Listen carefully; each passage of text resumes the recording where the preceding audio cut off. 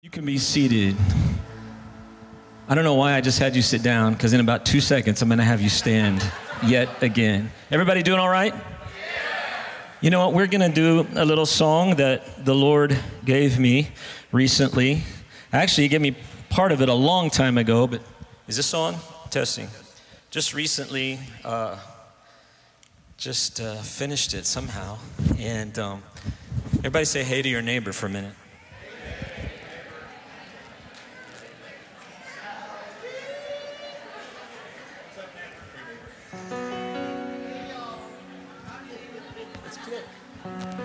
Praise God. Well, my wife, Pastor Melissa, sends her love. She wanted to be here.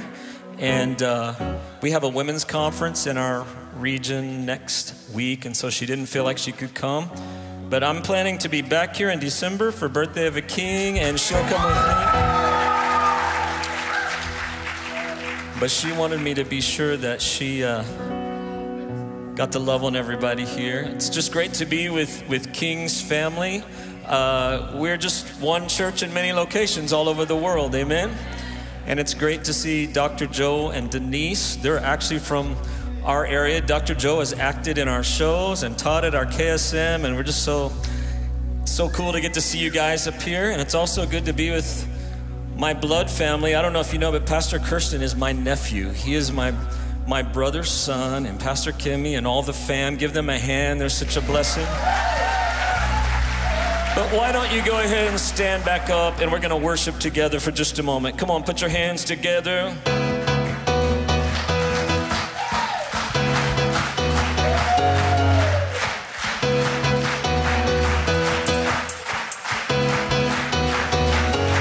Here we go.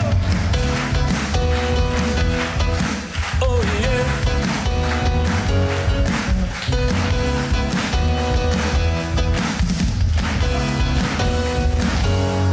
We've come together, you and I. We've come as one to glorify, joining to lift His praises high in this place. We've come together in this house. We've come to lift His name and shout, to see His power be poured out in this place. So make a joyful noise unto the Lord. Bring in the praise. Bring in the praise. All over this place. Bring in the praise. We've come to join in unison. Enter His gates with grateful songs, to praise the one, the Holy One, in this place. So make a joyful noise unto the Lord. Bring in the praise. Bring in the praise. All over this place. Bring in the praise. Sing it again, church. Bring in the praise. Bring in the praise. All over this place. Bring in the praise.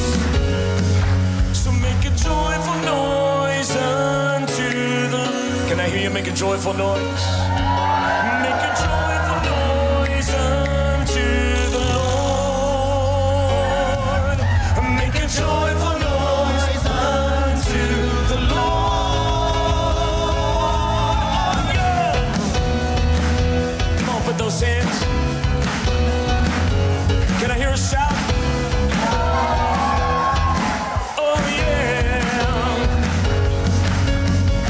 You gotta make that joyful sound.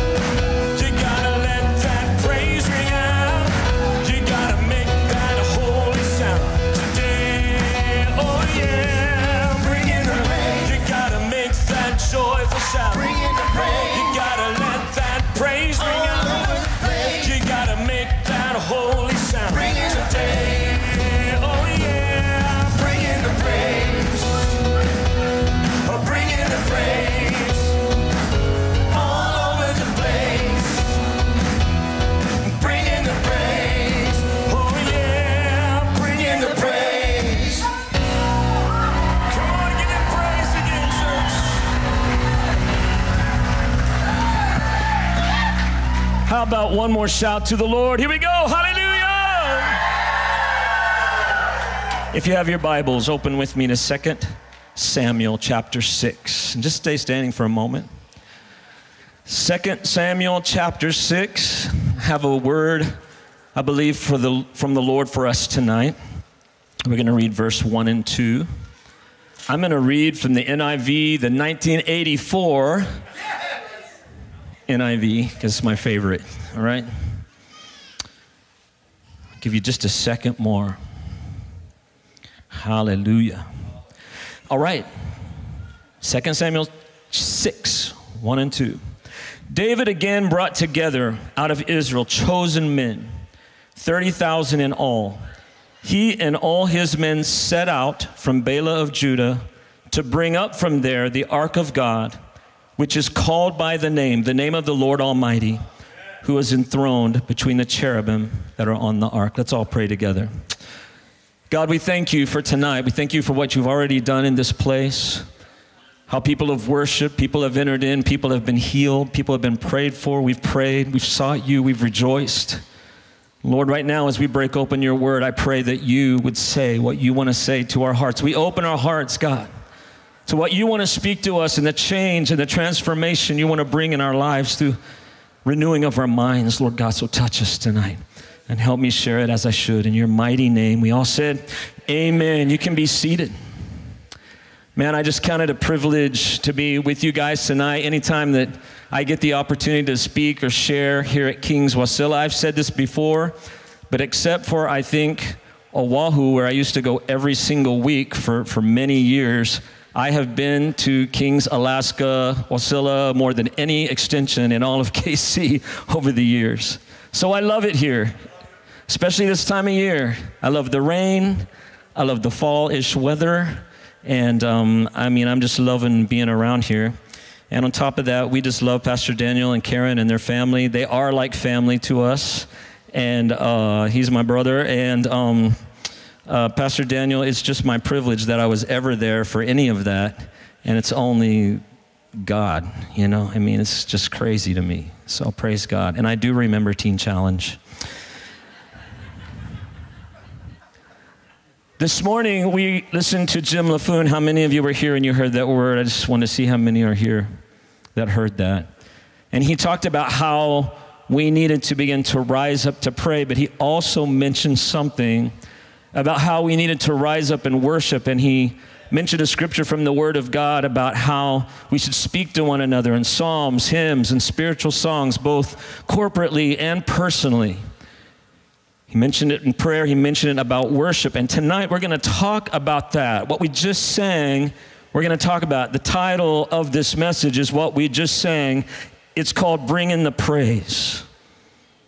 Bring in the praise in our hearts, our home, our church, our atmosphere, and the world. And David was a man who really brought in the praise to Israel. Before David, praise had not had a huge, large role in Israel for some time. Things had been pretty dark. The presence of God had not played a large role. You had the period of the judges where everyone did what was right in their own eyes. It sounds a lot like the age we live in, isn't that right? And then there was the time of Samuel, who was a great man. But during that time, the ark, which is where the presence of God was, it represented the presence of God. That's where the presence of God was enthroned on the earth, which we just read a moment ago, but it had been taken and stolen by the Philistines. Is there any way to get a little bit more of this mic somehow up here? It would help me out if we could somehow, okay? But it had been stolen. And then, I'm not going to tell the whole story. It came back to Israel, and it ended up a man named Abinadab's house, and it was there for around 40 years. The ark of God just in somebody's house for 40 years. And then Saul became king, and in his entire reign, he didn't go after it.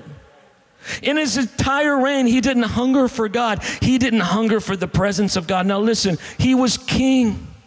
He could have done whatever he wanted, and the place where the presence of God dwelt was in his nation, and he never even bothered to visit or go find out about it. Instead, he was satisfied just to get secondhand knowledge of God from the prophet Samuel. But then David becomes king over the whole nation, and everything changes. And in the chapter that we read, 2 Samuel chapter 6, I'm going to share 6 things. Everybody say 6 things. 2 Samuel 6, we're going to share 6 things that David did to bring in the praise to the nation of Israel. And I'm actually going to walk you through this chapter a little bit tonight. And the first thing he did was he made going after God's presence priority. He made it what? Now listen, therefore, he made praise priority. You say, well, why is that? Well, I think we probably all know this verse. We enter his gates with, come on, we enter his gates with, we enter his courts with, right. So if you're going to go after God, you have to make praise a priority because that's the thing that opens the gates to it. When we come in here, we're not messing around. We're coming to bring the praise into the house of God, amen? And so David takes 30,000 soldiers with him. And he had some bad soldiers. He takes 30,000 soldiers, and it said the entire house of Israel. It's like the nation. And he said, we are going to Kiriath Jearim. We are going to Abinadab's house. We are going to bring back that ark. We are going to bring God's presence back into the forefront of our nation. It's not going to sit there anymore, ignored, forgotten, stolen, misused. As long as I'm king, it's going to be priority. It reminds me of what he wrote in Psalms 27:4. One thing have I desired, that will I seek, that I may dwell in the house of the Lord. In other words, he's saying, it's my one thing. It's my top thing. It's my number one. It's priority. So David becomes king, and one of the first things he does is he says, we're going after God. It's priority.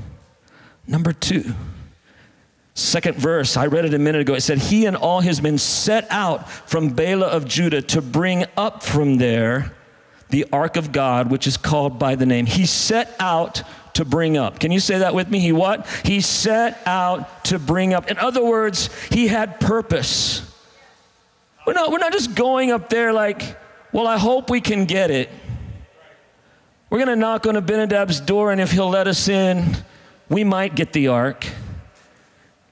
We're going to cruise up there, stop off, get some snacks on the way. If it works out, that is not.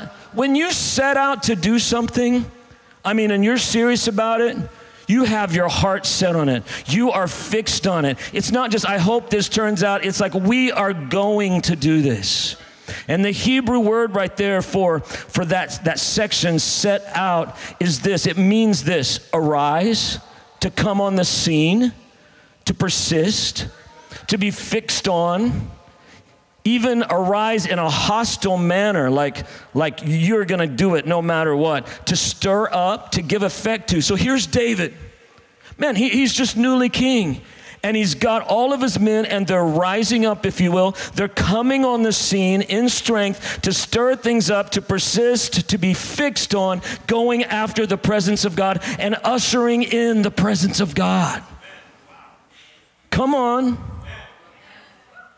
Do we come to God like that?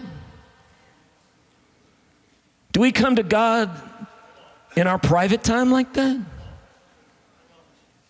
When we walk in this building, do we come to God like that? When we go to a life group, do we come to God like that? Like, man, I'm a worshiper. I am coming with determination. I am going to arise with strength to go after God. Not just casually show up. Nice song, Minister Micah. Cool verse. Love that bridge. I'm going to sway. What did you say? Go to the left. Or just stare. And we stare to the right, and we stare to the... Some of you thought that was the verse. I'm guessing. I don't know. I was not up here. You saw it? That is not the words, all right? No. We come with purpose. Church, listen, please. We should come with purpose. I'm going to go after God. Come with the heart of David. I'm going to go after him with all I've got. I'm going to usher in the presence of God. I'm setting out to bring in the praise of God in this place. You know, sometimes we can come to church or a life group or wherever we show up and we're just here to receive. It's all about us. What can I get? What are they going to say? Am I going to like it or not? Do I like the song? If I like it, I might clap. If I like the sermon, I might give a little bit. Sometimes we can come with that attitude, but we've got to come to be here to pour out with a purpose, not just to drink in, to pour out. Everybody say, pour out. And a verse that really I've always loved as a worship leader is Psalm 68, 24 and 25. It says, your procession, God, has come into view. The procession of my God and King into the sanctuary. In front are the singers, after them the musicians, with them are the young women playing timbrels. You say, what's so great about that verse? God has a procession that he wants to bring into the sanctuary. And it's saying how it enters is through our praise. It's saying right there, it said the singers, the musicians, the young women playing timbrels. That means the dancers. All that's saying is the praise ushers that in. And he wants to bring that procession in this place in a greater way. And he wants to bring it in your life group in a greater way. And he wants to bring it in your home in a greater way. And he wants to bring it in the sanctuary of your heart in a greater way. Come on. The King wants to enter in all his glory and all his power. Will we be the ones who usher him in? 3 is this. David was prepared. I'm using lots of P words tonight. He was prepared. He made plans. He had a place. He pitched a tent. They're just flowing tonight. The parallel to this chapter is in 1 Chronicles 15. It says, after David had constructed buildings for himself in the city of David, he prepared, everybody say prepared, prepared a place for the ark of God and pitched a tent for it. Before he ever took those 30,000 guys, before he ever drew the nation and said, we're going to Kiriath Jearim to get the ark, he had already prepared a place for it. He had already cleared the land. He had already pitched a tent. When I get this ark, I have a place for it to go. He was ready. But let me share this with you. He prepared a place a long time before this. This going after God thing with David didn't start right then.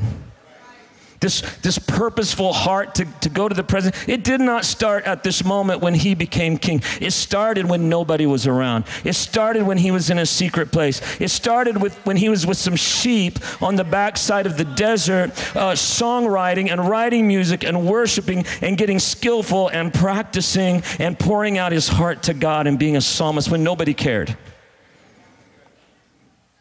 He had already made a place in his life for the presence of God. Now he's king, and all he's doing is continuing to do what he's always done, but in a bigger way. And believers, what you do in secret prepares you for your future. What you do when nobody's watching and nobody cares prepares you for your future, because you know what? God cares. And God's watching. And what you do in secret qualifies you or disqualifies you for the presence. Come on. You know, I remember as a kid, I was pretty shy. And I played the piano from the time I was about 7 years old, in response to your question at the car at Teen Challenge. All right, I was about 7 years old. You're getting the answer 30 years later. All right. And for me, as time went on, and some of you who are musicians might understand this, it became a way for me to express the way I felt. So sometimes I would just sit there and play as a 14-year-old later on, or as a 16-year-old, and I couldn't put into words what I wanted to say, but somehow I could play it with my hands. And I would take time just to play and write songs as a youth, as a teen. Hey, youth, God can use you in this place. Youth, just like David, God could be preparing you for what you're going to do for the rest of your life. And so I would play, and I'm telling you what, the presence of God would just kind of show up, even though I wasn't even trying to make that happen. I was just worshiping and God would show up. And I tell you what, that's what needs to happen, because then when you step on a platform or you step in public, it isn't like you're trying to perform. It isn't like you're trying to make something happen. It's just what you do. And God shows up and said, well, that's just us. That's just what we do all the time. And that's what happened with David. Listen, folks, if you'll prepare a place in private, a place where you meet God and God meets you, then in the moment when you're in public or you're in the platform or you're leading a life group, God will just meet you there, like I said, and say, this is our place. But it has to come in the secret place. Have you pitched a tent in your life? Through praise, through worship, through alone time with God. Have you made some room in your life? Have you cleared some land in your heart or in your life? Listen, folks, if we're going to respond to that word today as it relates to worship, we better prepare a place for God's presence in our lives in a greater way. So David and his army, the whole house of Israel, they're praising God. They've got the ark, but they weren't necessarily really sure what to do with it, and I'm just going to tell you the story. They put it on this ox cart. They didn't really know how to handle the presence of God. Honestly, they were just doing the last way it had been seen when the Philistines put it on a cart and sent it back in. Now listen, we do not handle the presence of God in the world's way, and that's a whole nother sermon. The oxen stumbled. Uzzah, this young man, reached out and touched the ark, also a whole nother sermon we're going to get into, and he died on the spot. Man, you want to kill a worship party? The usher, bam, he's on the ground, he's dead. Love you, ushers, bless you, all right? So David freaks out. He says, I can't do this. This is too crazy. And he says, let's leave it here. Let's leave it where we're at. Hey, Obed-Edom, he was a servant in the house of God. Take it to your house. I'm not touching it. David walked away. Only one problem. After 3 months, he noticed, whoa, Obed-Edom is so blessed. So blessed by the presence of God in his house. He said, I'm going back. And let me just say this, sometimes in pressing into praise, pressing into God's presence, we might blow it or we might not understand what's going on all the time, but keep going after it. Persevere in praise. Persevere in going after the presence of God. How many times in the Psalms, like Psalms 13, does David say, how long, Lord? Will you forget me forever? How long will you hide your face from me? Anybody ever been there before? Like, God, where are you? You know, you've heard it said, you throw your prayers up, it feels like they're coming down. And David went through that, but you never see him stop praising. In fact, in that same chapter 13 of Psalms, as you go down, he says, but I trust in your unfailing love. My heart rejoices in your salvation. I will sing the Lord's praise, for he has been good to me. Even in the times where you don't understand, you persevere based on the fact that God is good, and you know he's looking out for you, and he works all things together for your good, so you praise him. So David said, I'm going back after that ark. He persevered. Yeah, he blew it. He messed up. He didn't handle it right. But he went back, and God's word said to have the Levites carry it. So now they start to carry it. And verse 13 of chapter 6 says, when those who were carrying the ark of the Lord had taken 6 steps, he sacrificed a bull and a fattened calf. Now, I don't know if they did it one time, 6 steps, and killed it. Just seems a little weird that you would do that. The impression I have is that every 6 steps they sacrificed. I think David was like, I'm not taking any chances this time. Every 6 steps we're going to sacrifice. You know what's really interesting? 6 is the number of man, Revelation says. Man who's fallen, sinned, failed, messed up like David did. But Jesus, are you with me tonight? He became the sacrifice for sinful man, amen? And if we come to him and we repent, our sins are forgiven and we're washed clean. And all of this is just a picture of purity through the blood and sacrifice of Jesus. And listen, folks, we're effectively in our personal lives and as a church going to bring the praise into our homes, our church, this world, we have to be living pure. We have to be right before God. And when we blow it, we repent. Amen. In the next verse, it says, David, wearing a linen ephod, danced before the Lord with all his might. The book of Revelation tells us that fine linen stands for righteous acts of the saints. In the Old Testament, we're being told right there that even by the clothes he wears, David is portraying that he was living a holy life before God. Everybody say purity. We have to have purity. And finally this, passion. David was a man who worshiped with passion. If you go back to verse 5, it says, David and the whole house of Israel were celebrating with all their might before the Lord, with songs, with harps, with lyres, with tambourines, with sistrums, with cymbals, all kinds of instruments. That word right there, celebrating, that the Hebrew word is sakak. It means leaping, twirling, laughing. It literally means you're having like a praise party. Now, if you think any of that is somehow dishonoring to God, it wasn't dishonoring to God at all. This is exactly what they're doing. And it says they're doing it with all their might, not go to the left. That's not all your might. When you do something with all your might, you pour your all into it, don't you? Like, I'm doing this thing. Like Pastor Daniel, the twirler. You twirl. I've seen you twirl.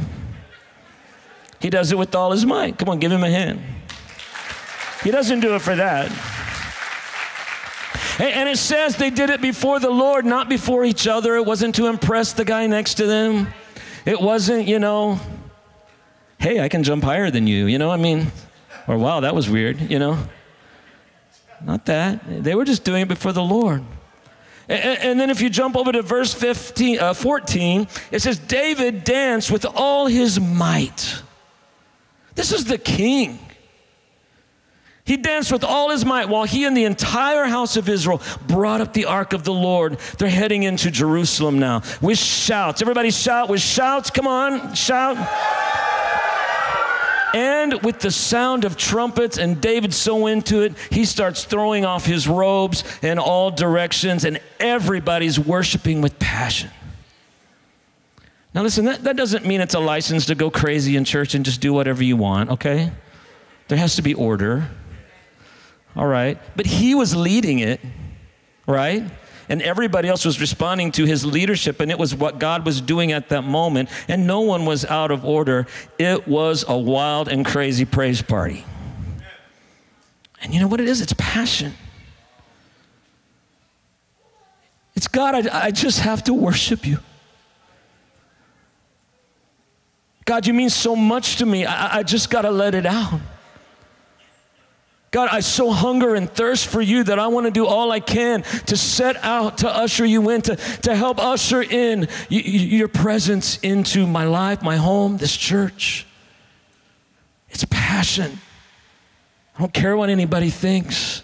Yes, I'm going to go with the flow of whatever is appropriate, and I'm not up here to draw attention to myself and do something that's not the flow of the service. That's not how we operate. But in those moments where we can, you just give all you've got to the Lord. Passion. Do you have passion?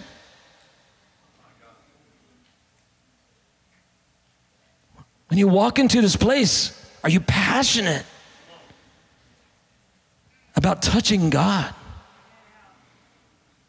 Or is it just church as normal? Today, the video we saw said, we can't continue with the status quo. What kind of worshipers are we going to be? Are we going to be passionate, go after God worshipers? He was passionate, but you know who didn't have passion? His wife. If you keep reading this chapter, and I encourage you to go home and read it, she wasn't with the whole house worshiping. She wasn't focused on the Lord. In fact, it said, as the ark of the Lord was entering the city, this is the presence of God coming to the forefront of the nation. Michal, daughter of Saul, watched from a window. She wasn't in the praise party. And when she saw King David, her husband, leaping and dancing before the Lord, she despised him in her heart. This is a moment.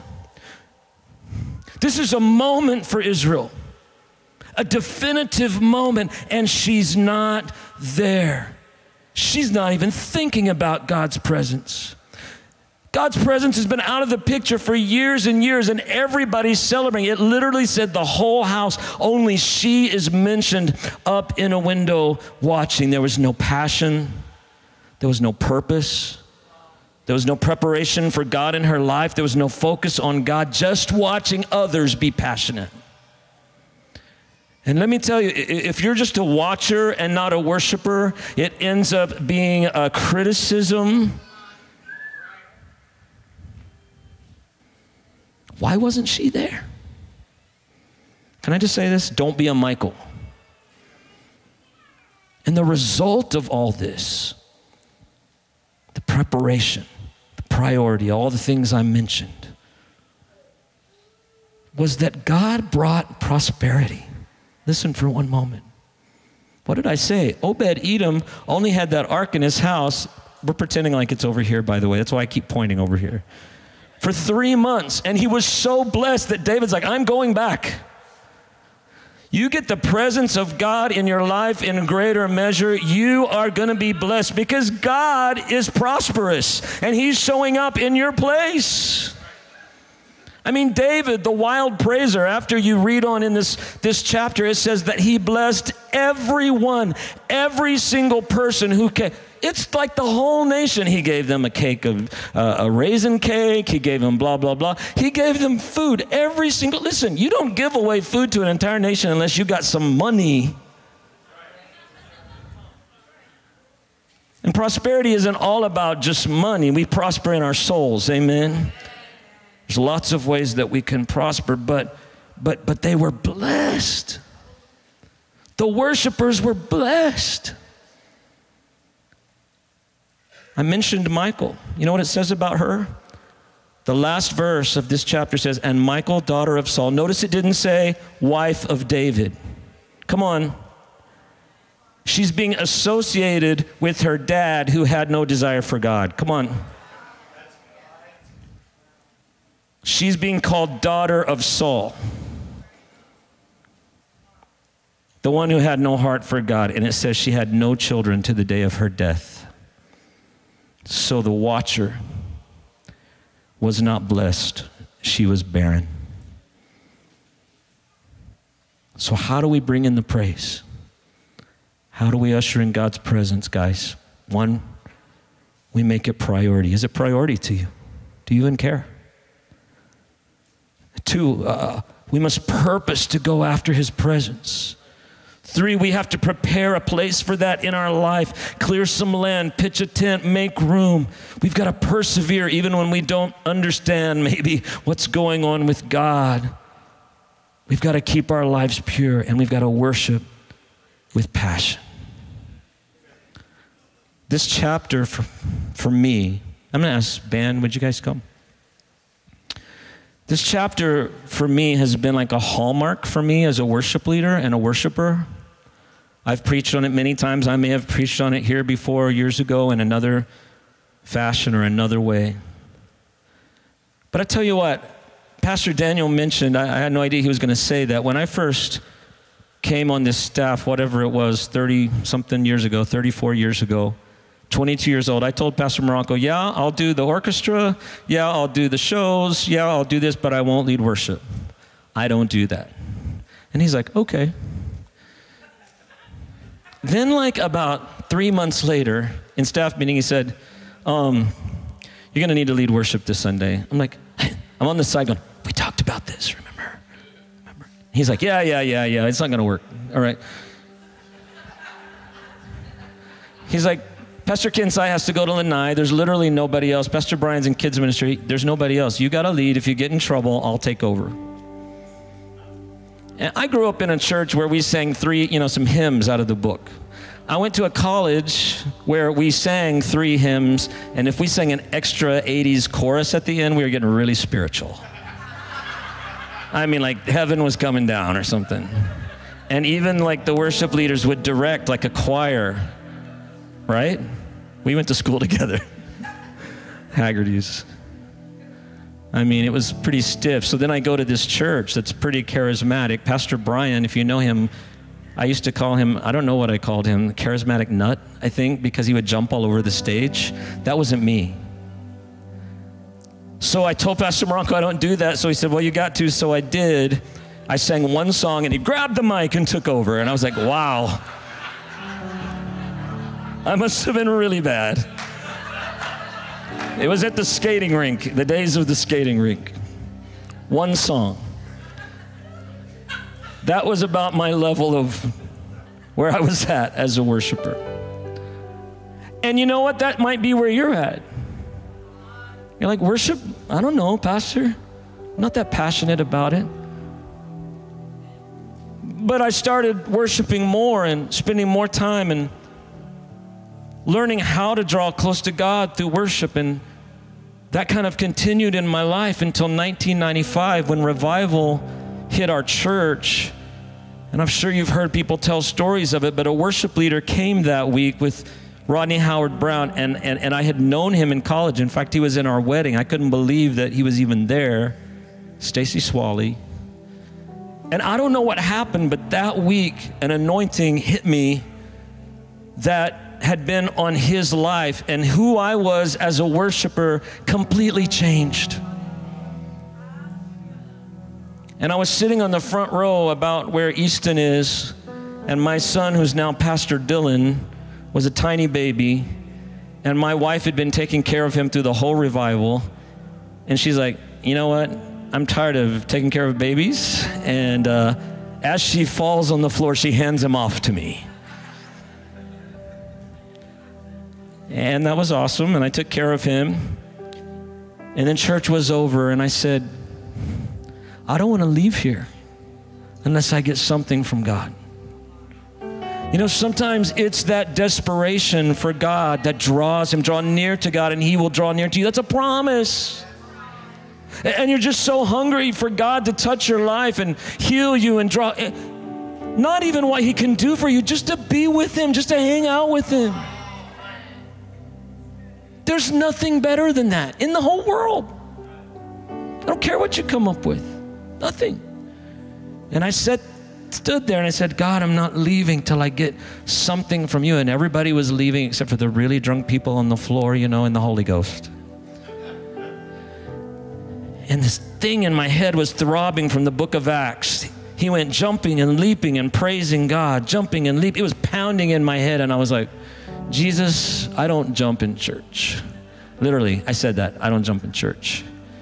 Pounding, pounding, pounding in my head. And I was standing right there. And I took one tiny little jump like this. The minute I did, the power of God hit me. I could not quit jumping. I was jumping and dancing all over. There were people in the back. I'm sure they thought I was crazy. My wife said I ended up in the balcony. I don't even remember that part. I don't. Man, and the people who are only the Sunday morning people, especially first service in Maui, I don't know how it is here, but first service in Maui, that didn't come to any of those meetings, that showed up for church the next Sunday, were like, what happened to our church? Because it was all out revival. And everybody was jumping and leaping and running around the building and telling you the truth. And then in 1999, maybe 4 years later, are you guys still with me? Am I okay? I was at my house, and I felt like God began to speak to me about that chapter, 2 Samuel chapter 6, and I felt like God was telling me, you know what? Get up before early morning prayer. Get up before then, and I want you just to worship in your house. and just dance before the Lord. I'm not a dancer. Just sing before you go to early morning prayer. And in 1999, I would just get up and start doing that. And I have to tell you, something shifted again in who I was just as a worshiper, not in front of people. Thank God, nobody was there. And I would go to early morning prayer, and then I would get in my car, and I felt like God would tell me to drive. And I would go on these drives literally up to Olinda before Doctor ever had his place up there, and just drive up on the mountain and park in the mist and the rain and just talk to God. And I am telling you the God's honest truth. You can think I'm weird, but whatever, I don't know. It was like Jesus was riding in that car with me. And over, it was like he was there. And I would get in the car, and whatever was in that seat, I would just move out of that seat and clear the seat. I would literally make room because I didn't want to miss that. And who I was as a worshiper and how I related to God changed. And this is not about me. This is about what God was doing. I still get in the car and clear out that seat. And all I can say is that's just a picture of pitching a tent. That's just a picture of clearing some room. Jesus, I'm gonna go for a drive and get my coffee for the next hour. There's space. In other words, there's space in my heart, and I'm here just to be with you.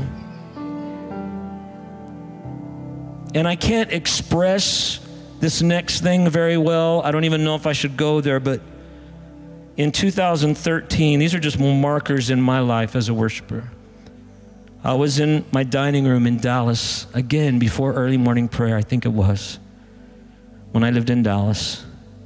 And all I know is that on about August 17th, 2013, all I can say is this: Jesus showed up in my dining room beyond anything I could have ever imagined that God could be to me.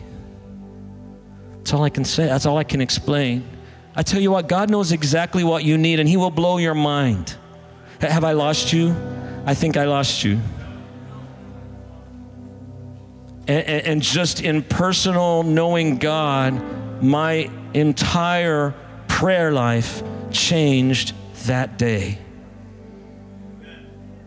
And you say, why are you saying all this? I say this to say that God wants to take us from glory to glory. He wants to take us to the next level and the next level and the next level. But we have to step out at some point. When I said, I don't want to lead worship, there was no choice. I was doing it. And suddenly worship became the thing that I actually ended up being about, maybe more than anything, for a long period. And God wants to do that for you. If we will step into the ministry of ushering in the praise, he'll take you from glory to glory to glory, and deeper and deeper and deeper.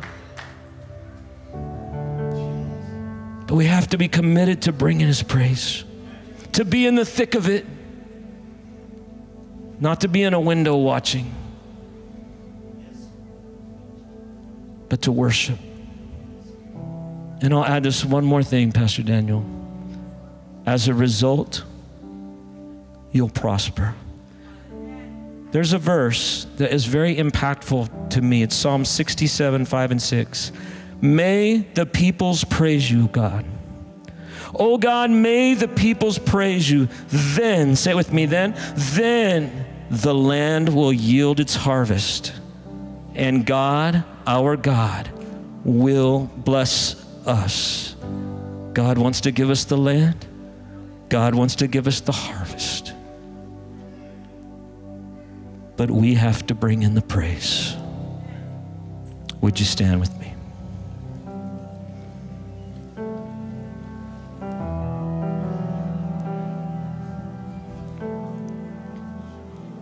Just begin to pray if you would.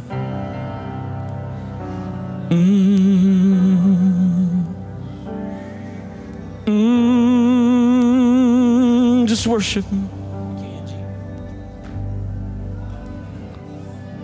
Hallelujah.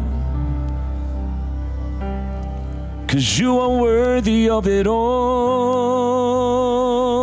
Lift your hands and sing. You are worthy of it all, Lord.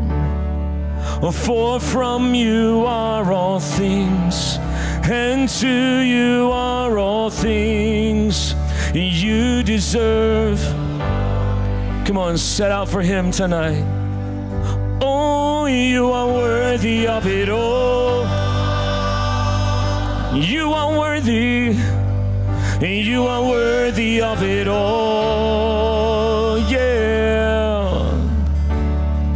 For from you are all things, and to you are all things. You deserve the glory. Oh, lift it high. You are worthy of it all. You are worthy of it all. Oh, for from you are all things, and to you are all things. You deserve the glory. Oh, sing it. You are worthy of it all. Come on. You are worthy of it all. Yeah. Oh, for from you are all things, and to you are all things. You deserve. How many of you say, I want to be one who brings in the praise into our nation, into this world? Well, I wanted to invite you forward, but I don't know how I'm going to do that. Just keep your hands up. No, I really mean it. You want to grow in worship. This is not about pleasing anybody by lifting your hands. God's the one watching. Yeah. So, Father, sweep through this place. This place has been a place of praise. This place has been a place of great expression. But, Lord, next level. Next level. God, I pray in personal lives right now, not even in this building, not even at this church, not even at a church function, but in personal lives right now, in homes, you would begin, Lord God, to pour out your presence and your spirit, and people would get hungry and they would take a moment to worship you in the house. They would get up a little early to spend time with you, and you would show up in ways and blow their mind beyond anything they could imagine. They'd make some room. They'd clear some space in their schedule. They'd clear the seat, whatever it is, Lord God, and you would begin to meet them and transform them. Come on, praise him, praise him, praise him. Praise him, praise him, praise him, praise him, praise him, praise him, praise him, praise him, praise him. Lift your voice, let your voice arise, let your praise arise. No weapon formed against you will prosper. You're more than a conqueror. Hallelujah, hallelujah.